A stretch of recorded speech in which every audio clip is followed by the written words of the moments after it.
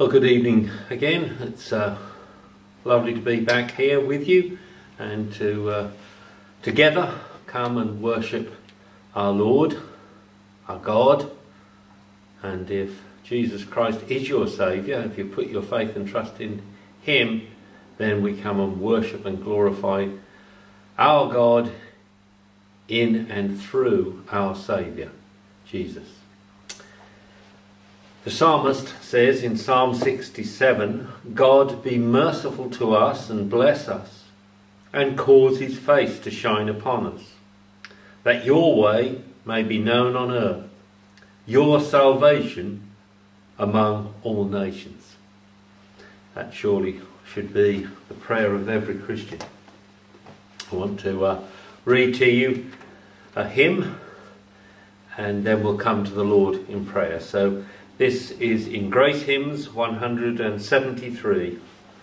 Join all the glorious names of wisdom, love and power, that ever mortals knew, that angels ever bore.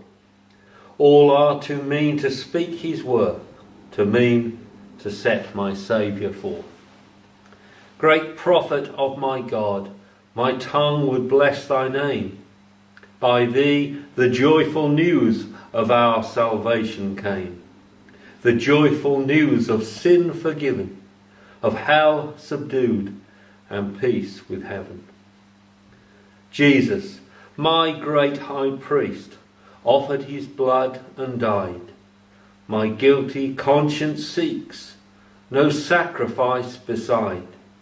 His powerful blood did once atone, and now it pleads before the throne. My Saviour and my Lord, my Conqueror and my King, thy sceptre and thy sword, thy reigning grace I sing. Thine is the power, behold I sit in willing bonds beneath thy feet. Should all the hosts of death and powers of hell unknown put their most dreadful forms of rage and malice on, I shall be safe, for Christ displays superior power and guardian grace. Amen. Lovely Isaac Watts hymn. Well, we're going to come to the Lord in prayer now, and again I encourage you just to quietly bow your heads and hearts, our minds to Almighty God. Let us meet with our Lord in prayer. Almighty, everlasting God, Father, Son and Holy Spirit, again it is our privilege, our joy to be found at the throne of grace this evening. Father, we look to thee. You are truly almighty, all-knowing. You are omniscient, omnipresent. You know the end from the beginning and everything in between. So, Father, we come to thee, and Lord, we, as it were, take refuge in thee. We look for sanctity, for safety. Oh, dear Father, we acknowledge that you are thrice holy and we are sinners, so we cannot approach you in our own strength. We cannot approach you as we naturally are, fallen men and women. We can only come in and through the blood of the Lamb, the Lord Jesus Christ. And Father, that's how we approach thee. In faith. We thank you, Father, that we love you because you first loved us. We thank you, Father, that before the act of creation you had that plan of salvation, a plan that still utterly stuns us, a plan that still causes our conscience to flip over and ask, why us? And Father, we pray as we think of our fallenness, of our wretchedness, and Father, when we think of your holiness, oh dear Lord, we pray, forgive us our sins. Father, we pray for others around us. And in many respects, we look around us and see people that are better than us, are living respectable lives, law-abiding citizens of the country. But they will not have Jesus. And our hearts are saddened, and our hearts yearn for them to have their eyes open. And so, Father, as they will not pray for themselves, we will pray for them. Or we know, Father, that so many citizens, and they would call themselves upright citizens, reject the idea that they are sinners. They keep the law of the land. But Father, we know your word is clear. All have sinned. All have fallen short of your glory. There is surely no one in this world who would ever dare to claim they have never sinned. And sin is just not actions, not even just hurtful words. The thoughts, our thoughts, the thoughts of everyone. We all sin against thee. We've never worshipped you wholeheartedly, fully. Even now as Christians, we have to confess that we fail you every day. And so, Father, we long for men and women, boys and girls, to give up any righteousness or any goodness they might think they have and turn to Jesus. Give up your worldly life and turn to Jesus Christ. No matter how high or how low you feel, or how good or how bad you feel, the Lord Jesus Christ will turn no one away. We just come, as the hymn writer put it, as we are. Sin and all, dirt and all. We come faithfully, trusting, believing to the Lord Jesus Christ. And when we put our faith in Jesus, oh, we thank you, Father, that you look at us and say, our sins have been paid, they have been dealt with, and now you clothe us in Christ's righteousness. So, dear Father, we pray for those that are near to us in our own families, those that we love and cherish. We pray for them, but we pray for others that maybe we don't get on with quite so well. But Lord, all human beings were made in your image.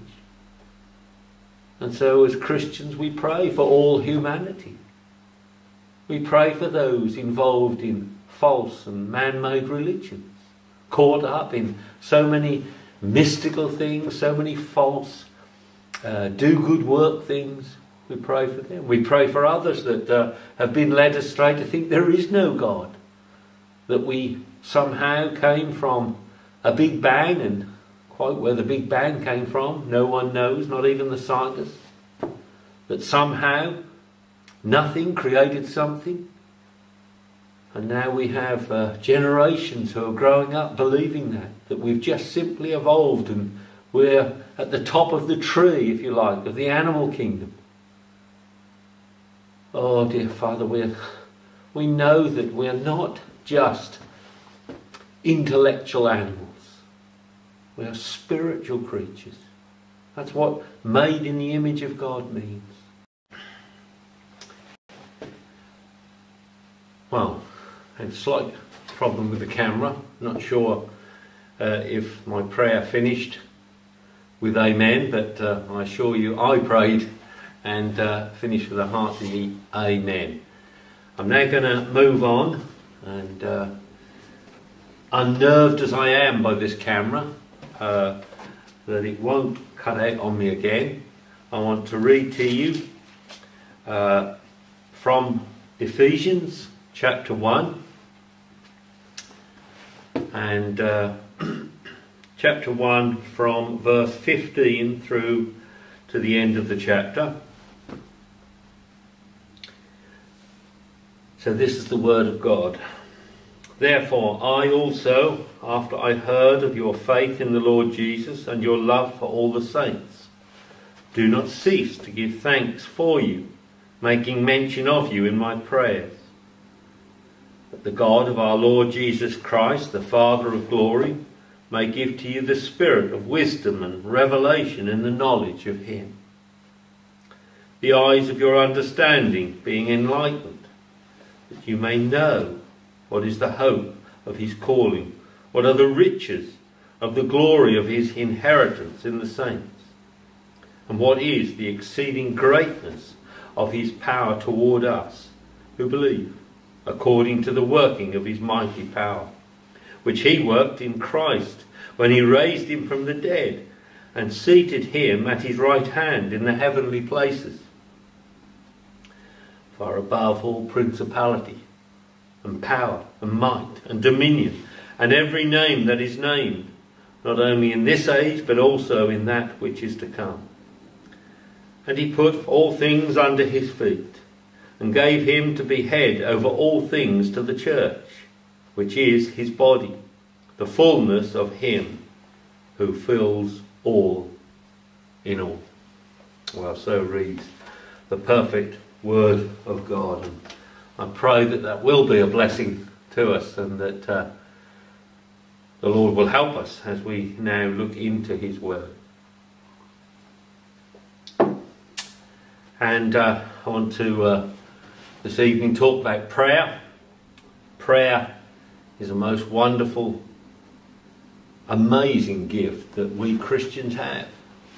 Wonderful gift that sadly we don't use enough, but it is a most wonderful gift that God has given us.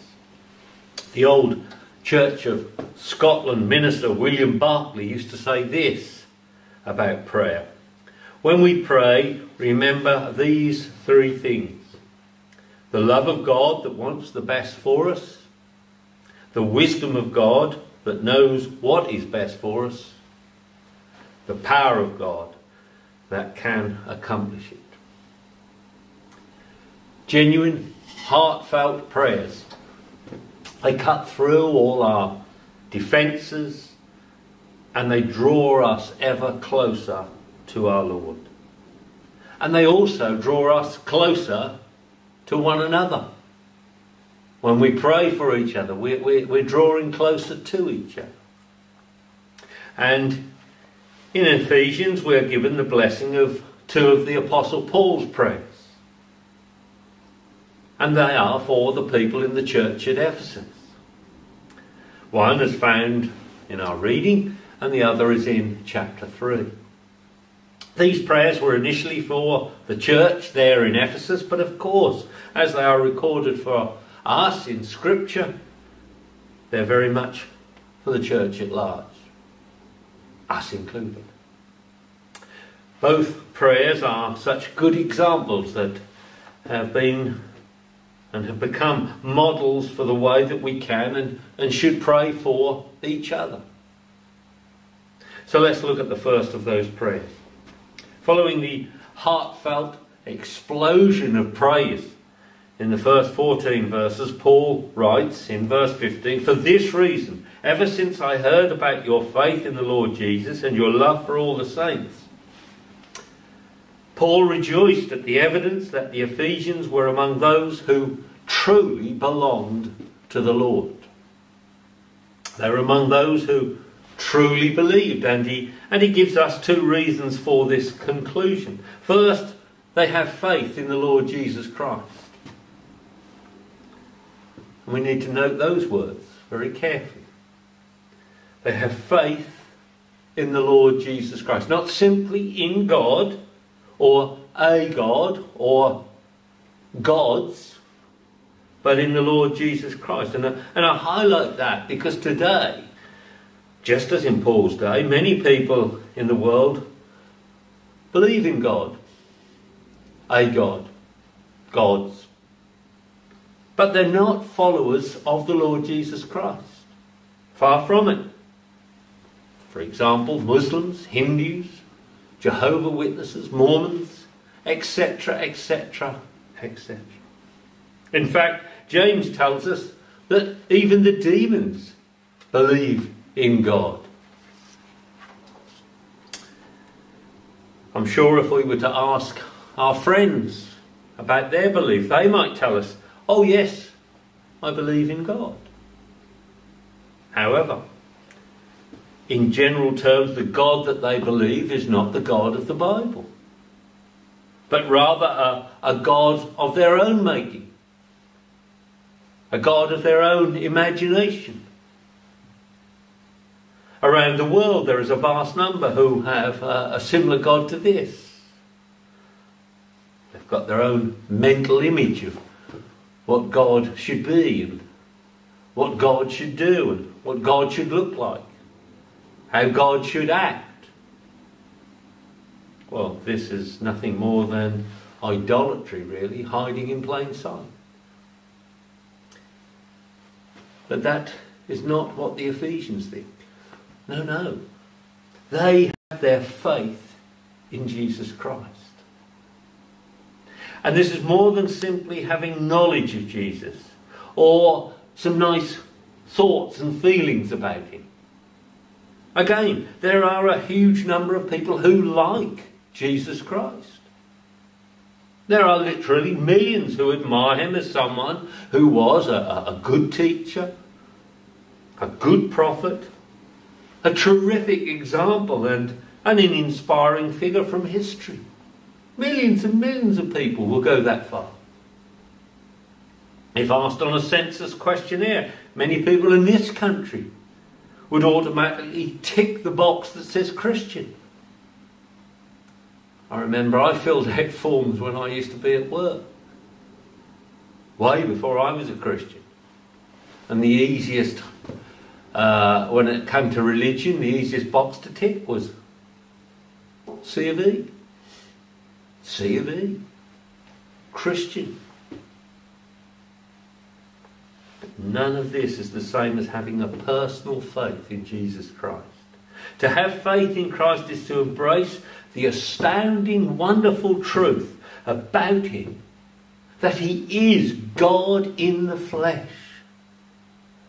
And then to discard everything else that hinders you from following him. Christ becomes everything. That is what the first disciples did. They discarded everything, literally. They let their fishing nets and their boats, they put them to one side and they followed Christ. Faith means believing the truth about Jesus so fully, so entirely, that it changes the entire direction, the entire thinking of our life on earth. The second reason that Paul believed the Ephesians, that they were sincere followers of Jesus, was because they had a love for all the saints. So important. Now, not everyone who says they have faith in Christ has this love. Not everyone who claims to be a Christian has a love for the saints. Some become aloof. Some become hypercritical. Some become over-judgmental. If we remain in that state, well, I believe that we show we do not have a genuine love for Jesus Christ. We do not have that love working in us. True faith in Christ will transform the way that we see other people. It will impact on the way that we live in the here and now. Dr. Martin Lloyd-Jones wrote these words: "A Christian is a man who has a new test for everyone and everything. When he meets a person for the first time, he does not look at his clothing. He does not look at his general external appearance. That is the carnal way of judging people. He does not ask himself, where has he come from? What school has he attended? What is his bank balance? Those are no longer his questions or his tests. He is interested in one thing only now. Is he a child of God? Is he my brother in Christ? Are we related?" You see, as Christians, we must see beyond a person's background. We must see beyond a person's politics, income level, or appearance. As Christians, we learn to see all people as created in the image of God. Some whom we're going to spend eternity with. I think one good way to describe hell is to view it as the height of total self-absorption, pure narcissism. Everyone exclusively wrapped up in themselves. Self, and more self. So much so that they slowly perish. And they go on perishing for eternity. Self-centered. Alone for their eternal existence. How terrifying is that? I came across this rather disturbing word picture. After death, a room was observed where there was a large group of starving people who sat around a table full of food. The arms of these people were like long spoons. They could not reach the food without the spoon. However, the elbow joint was missing. Consequently, it was impossible to feed yourself. The only way to survive was to feed and be fed by each other. However, since everyone was more concerned about themselves than the other person, they starved. Paul knew the Ephesians were true believers because he saw the effect of their faith. He saw their unselfish way that they treated one another. If our Christianity does not impact on how we treat other people, it really is a dubious Christianity indeed. So what can be said of us? Do we simply have faith in faith, or do we have this real, personal, saving faith in Jesus Christ? And I put it that way because today there are a growing number of churches who call themselves Christian churches, who proclaim words along this line of just have faith, just believe. But the question is, have faith in what? Believe in what? Faith in our own ability? Faith in the great human spirit that will pull us through? A faith that everything will work out? Faith in positive thinking? Faith in evolution and the wisdom of man, that man will eventually discover all the answers to every problem? Is that where we could put our faith? The Bible clearly tells us that the only faith and belief that will help us is a belief and a faith in the promise of the Father, the work of the Son, and the strength and the wisdom of the Holy Spirit. And friends, I must ask, do I have that kind of faith and belief? And is it evident in my life? Is it evident in your life? So let's move on to what Paul prays. And I want you to note that if your faith is in Jesus Christ, then this prayer of Paul applies to you. And I believe it would be wise for us. Wise for us to pray this prayer from time to time for each other. Praying that we may know our Lord and Saviour better, more personally, more lovingly than maybe we currently do. Because, friends, that surely is our greatest need. To know God more fully. Or as the Westminster Shorter Catechism puts it, man's chief end is to glorify God and to enjoy Him forever.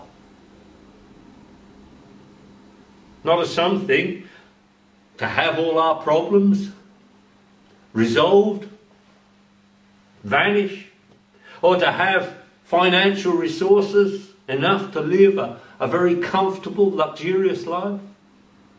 No. Man's chief end is to glorify God. Enjoy Him forever. To have a true, deep, real knowledge of a personal relationship with our Maker, so that we can really enjoy Him forever. Let's start enjoying Him now. We're going to enjoy Him forever in glory. But let's really start that now, in this life. Far too many churches are blending in with the world, especially in the West. Churches that want to be part of the status quo more than they want to be a people of conviction. Churches that want to pursue awards rather than character. Churches that want academic degrees more than they want godly education. Churches that want quick returns rather than quality of spiritual growth. Churches more concerned with an outward appearance than an inward spiritual growth. Churches that want to pursue an absence of conflict rather than true reconciliation. Churches that want to pursue a religious practice more than to pursue the Lord Himself. So churches have become short-sighted. Some have even become blind. And they will eventually fall away from the Word of God. And, well, we can see that clearly happening today. Yet closely following God's Word, closely following His guidance, His instructions, that is the only true way of the Church of Jesus Christ to go. We must remember that God calls Christians to something so amazing, so incredible, that probably none of us fully appreciate its immense and startling value. That the Creator of the universe, He calls us. Yes, us. Sinful human beings, and He calls us into a personal, loving relationship with Himself. I find that incredible. That God would want such a relation with us, with me. That our Saviour wants us to personally know and benefit from His immense, pure love for me, for you. Isn't that stunning? Let me use this analogy. In a good marriage, you are always growing, you are always developing. It is not enough to recount the excitement of your wedding day. Talk about the good times you had when you first went out together. A good marriage is one where the relationship is deepening. Partners, they study each other. They get to know each other. And they study each other so they see how one another grows with each other. They know what the other is thinking. They begin to learn what every smile, what every raised eyebrow means. They understand their husband or wife's vulnerabilities and their strengths, their likes and dislikes. They know when they are listening and they know when they're not.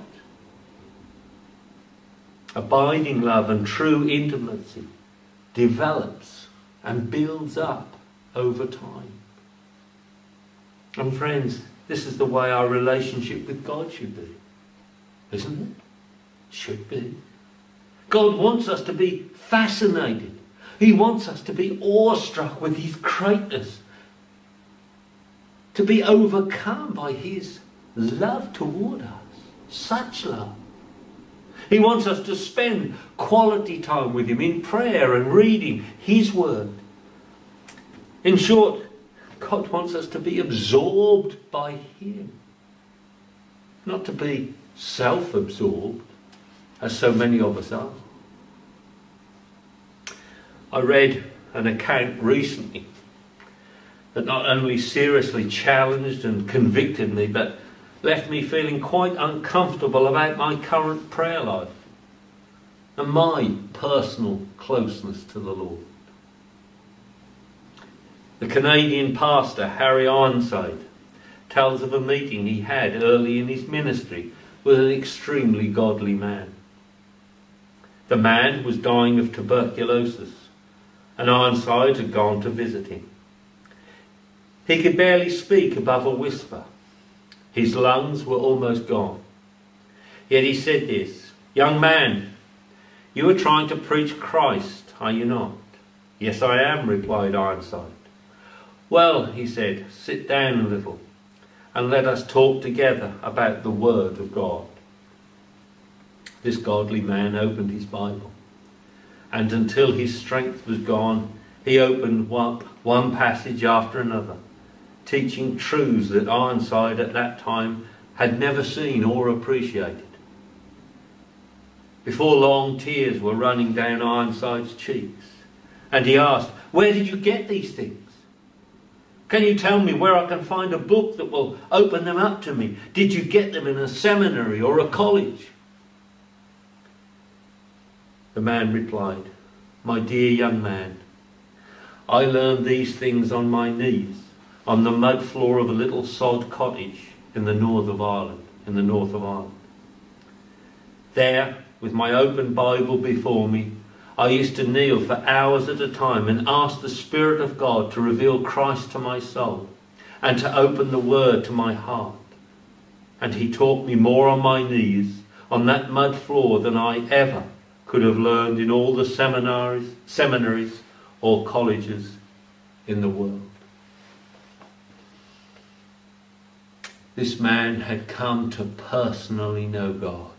Not just to know of him, not just to know about him, but to personally know God. So our question should be, how do we do that? How do we get to personally know God? How do we draw closer to him?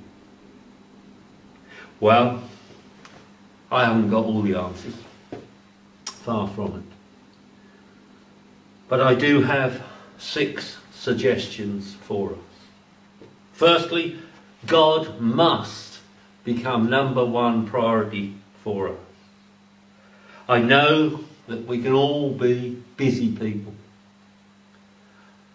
but it is a truth of life that we give our time to what is most important to us. If you want to know what the highest priority in your life is today, just take a look at your calendar or your diary. When you have to make a choice, what usually wins when you make that choice? That will tell you something. This is why so many people never get to personally know God. Because God, well, he is very low on their list of priorities. If we're going to personally know God, we have to prioritise. We have to make quality time to know him through his word and prayer. Maybe we should write on our calendar or our diary at the start of every day, get to know God. Secondly, we must develop our life of prayer. You may be in a whole room of noisy children, but if it is your child or your grandchild begins to cry, you immediately hear their voice above all the others. You're, as it were, tuned in to their cry. In a similar way, we have to learn to be alert and tuned in to hear God's voice. We need to be able to pick out his small voice, his whisper even, out of the cacophony of sounds in the world or in our head. We do that the same way as we learn to discern the cry of our child or grandchild, by spending time together, by listening, by talking and by turning and tuning our ears and our heart to God. Thirdly, of course, we must read our Bibles, and we must read the Bible interactively. That means we must read the Bible as if God is personally speaking to us. Some, me included, tend to read Scripture rather academically, trying to master information. And of course, there's a lot of information to master. But we must also read intimately the Bible. Read the Bible like you would read a letter from a close friend or a letter from a loved one. And as we read, we must ask and pray that God would give us clarification of what we're reading. We should be careful to check and make sure that we have understood what we have read. And when we have understood, well, we need to take that information into our hearts. We need to cherish this. God will speak to us. God will guide us. God will encourage us. God will comfort us through His Word. But we have to make time and take time to read His Word and to listen to Him speaking to us. Fourthly, we need to be willing to step out in faith. We will never know what it means to follow Christ unless we actually go out of our way to follow Him, no matter what the world throws at us. And make no mistake about that. It does take courage to do this. It takes courage to go against the tide, to go in a different direction. It takes courage and resolve to go against the tide of current thinking and current behaviour. If we want to closely know God, we should be willing to take risk in obedience to Him. A few sermons ago I talked about Peter stepping out of the boat. We need sometimes to step out of that boat, step out of that comfort zone in faith. It might be that God will, over the next week or so, personally call you or me to talk to a friend about their spiritual life, or abide by the morality of Scripture, even though it may mean being called a prude or old-fashioned, or being labelled judgmental by some. Maybe we're called to go where God wants us to go and take ministry there. Or to give lavishly to someone in need, someone we might not get on with, to help out not just financially but with time and effort. Maybe God will call us to forgive someone who has hurt us deeply. To pray with someone in need, even though you're afraid you will appear ridiculous or you'll muddle all your words. What will God personally call us to? We don't know. But we should be ready to go, to do His will. And as we dare to trust God, we will grow in our faith. We will grow in our personal relationship with Him. I don't pretend this is easy. Not at all. But I know this, God will help us. He will guide us on our way. Fifthly, we must learn from others.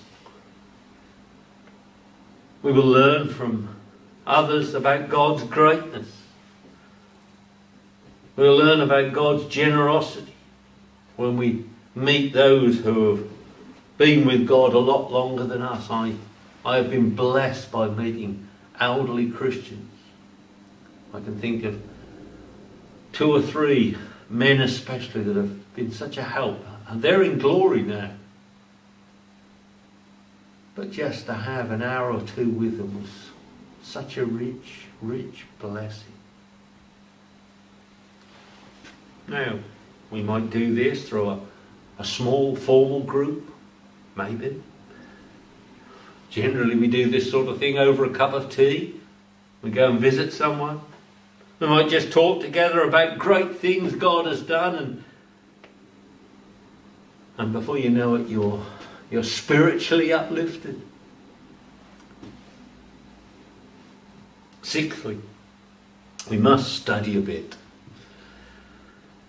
Now, although we don't want just a dry academic relationship with God, there are, of course, blessings to be found in learning and studying more about Him. Of course there are. We need to read some good commentaries. Read about the attributes of God. About spiritual disciplines such as prayer, Bible study, seeking holiness. Good subject. We need to grow in our understanding of these things. And as we grow, then our desire will be fueled to know and love God more and more. Paul clearly understood that our number one pursuit on earth should be to know God and love Him more deeply and more fully, to draw closer to Him. And Paul didn't stop there. He even asked for more, that we may know the inheritance He has for us as believers. Paul asked in verses 18 to 19, and he says these words, the eyes of your understanding being enlightened, that you may know what is the hope of His calling, what are the riches of the glory of His inheritance in the saints, and what is the exceeding greatness of His power toward us who believe, according to the working of His mighty power. Paul is praying that we might come to understand the very rich blessings and amazing privileges that are given to us in Christ Jesus. We mustn't forget these. Think about what God has given us through Jesus Christ. Forgiveness. All our sin, past, present and future, all of it. Totally erased. He's given us a position. We are a child of God. We're granted all the privileges that come with that incredible position. Access. We can approach and seek God at any time. No barrier. That's been removed. Freedom. We are free from the enslaving power of sin. We don't have to go down that path anymore. Purpose. God has given each of us a meaningful role to play in the advancement of His kingdom. And no matter how small that role appears, it gives us purpose. It's a blessed position. It's a wonderful thing to be in that role, working for the Lord. Hope. The fear of death is replaced by a certain hope of eternal glory. Strength. Well, we are given a supernatural strength. We're given it for hard times, difficult times. And we're given it so that we can clearly know that God is with us. We can understand that we have this power, this strength. We have this confidence, this godly confidence, where once we might have been filled with fear. And I have to tell you, this is just scratching the surface. Paul prays that we might begin to understand, your understanding being enlightened, he says, so that we will follow our Lord, we will follow our Saviour more passionately, more persistently, more personally, more lovingly. Paul wants us to know something of God's unsurpassed power. In the Greek, Paul piles up words that mean power, such as the word for dynamite and energy. He points out that the same awesome power that created the universe The same power that raised Jesus from the grave. This is the power that we have been given. We've been given this power through Jesus Christ our Saviour. And this should remind us that we're not powerless in this world. We feel it at times, but we're not. We're not hapless pawns in the chess game of life. Far from it. The power that works in us is the same mighty power that raised Jesus from the dead, took Jesus to heaven after his resurrection. This is the power that works in us. It raised Jesus above all demonic foes, all enemies. And that same power is at work in you and I, Christian. With this mighty power available to us, there should never be, and never need be, a power shortage in the Christian life. Someone put it like this: if the death of Christ is the supreme demonstration of the love of God, the resurrection of Christ is the supreme demonstration of his power. Verses 21 to 23 tell us where this great power has placed Jesus. Far above all principality and power and might and dominion. Just think of the paradox here. Paul is speaking of a personage of history, of recent, almost contemporary history. Jesus had worked with his hands. He had walked from place to place, just like other men. People could no doubt accurately describe his look and his manner when he talked. And yet now, this same man, Jesus, is seated at the right hand of Almighty God on his very throne. Truly, he is the Son of Man and the Son of God. This resurrection power placed Christ Jesus above everything. Everything. Put all things under his feet and gave him to be head over all things to the church, which is his body, the fullness of him who fills all in all. An evangelical theologian summed it up nicely and he said this: yes, this is here given as the final glory of the infinitely exalted Christ. Angels and archangels are subject to him, but believing men are joined to him with a union such that he and they, by this same messenger of his, are called elsewhere, 1 Corinthians 12:12, one Christ. Let me conclude. This is a glorious prayer. And I feel that if I was a school teacher, I would want to leave you with the assignment to memorize and pray this prayer. But I'm no school teacher, and I'm hopeless at memorizing anything much these days. So I won't ask you to memorize it. But I will suggest that we all, from time to time, read this prayer and pray this prayer. Pray it for your own life. Pray it for your brothers and sisters in Christ. Pray it for your family and friends. Pray it for the leaders of this country. Pray it for this country. Pray it to ask God to help increase your desire to know him and love him more deeply. Maybe we can pray this prayer of Paul's until it becomes our prayer. Until it becomes our heart and our obsession, our passion. For when we start truly hungering for these things, our lives, our outlook, our attitudes, they will be transformed.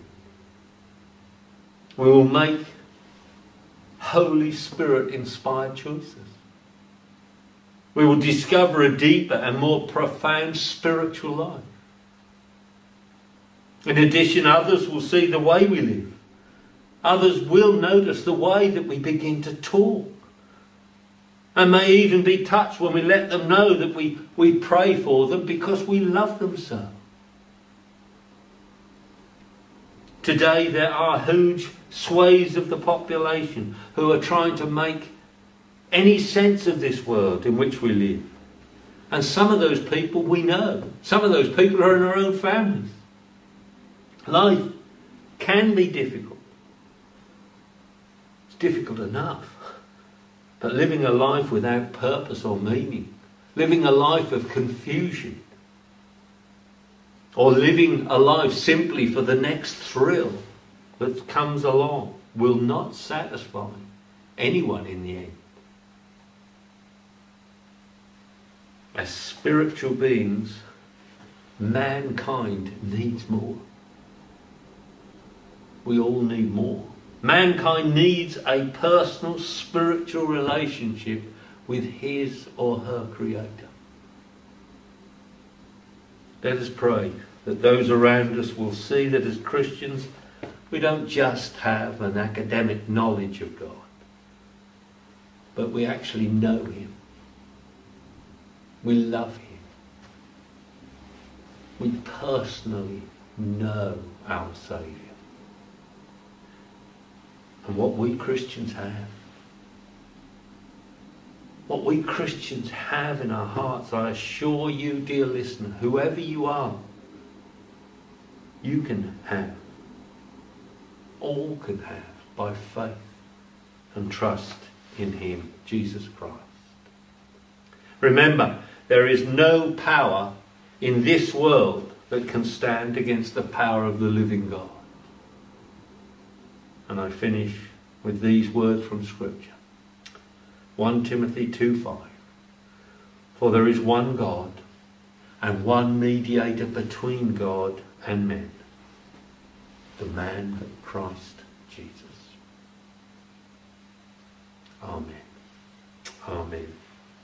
Well, I'm going to close, if we've got enough memory left in the camera, with this hymn. They are words that from a 13th century manuscript that was found in Germany. They were translated from Latin to English by a man by the name of James Woodford. Christ above all glory seated, King triumphant, strong to save, dying, thou hast death defeated, buried, thou hast spoilt the grave. Thou art gone where now is given, where no mortal might could gain. On the eternal throne of heaven, in thy Father's power to reign. There thy kingdoms all adore thee, heaven above and earth below, while the depths of hell before thee, trembling and defeated bow. We, O Lord, with hearts adoring, follow thee above the sky. Hear our prayers, thy grace imploring, lift our souls to thee on high.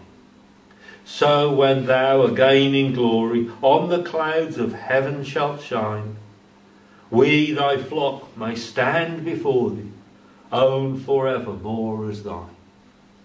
Hail, all hail in thee confiding, Jesus, thee shall all adore, in thy Father's might abiding, with one Spirit evermore. Amen.